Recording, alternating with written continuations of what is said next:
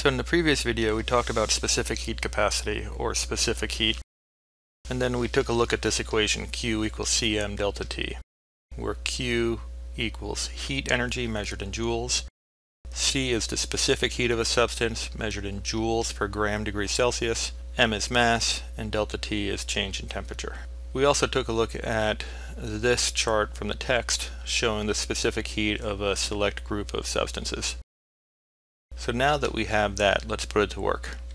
I am going to take 25 grams of iron and I want to raise its temperature by 50 degrees Celsius.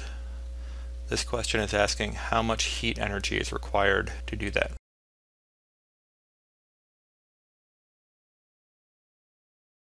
So when we approach this problem, there are a couple things that we're going to need.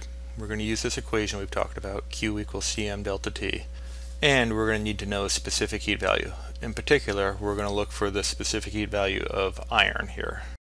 So we're going to use this value of 0.449 joules per gram degree Celsius. Remember, these are our units for specific heat, joules per gram degree Celsius. So when we're looking at this equation, Q equals Cm delta T, remember Q is heat, or heat energy, and that's going to be measured in joules.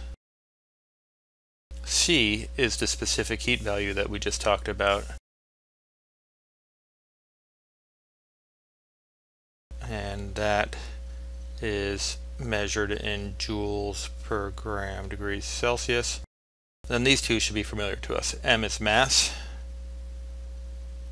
that's in grams, and delta T is the change in temperature, and that's in degrees Celsius. So when this question asks us how much energy is required, this question is asking us to solve for Q.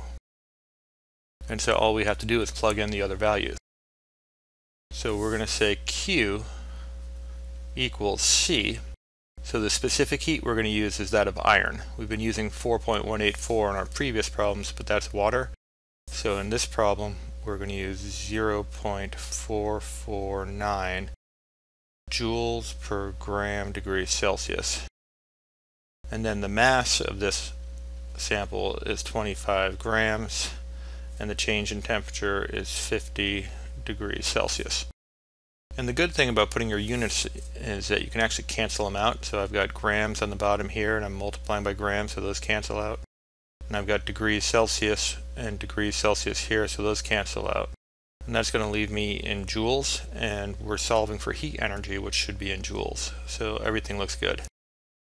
So when I plug these values into my calculator, I get 561.25. But if I look at my data, I see that everything has 3 sig figs. So I'm going to round this to 561, and my units will be joules.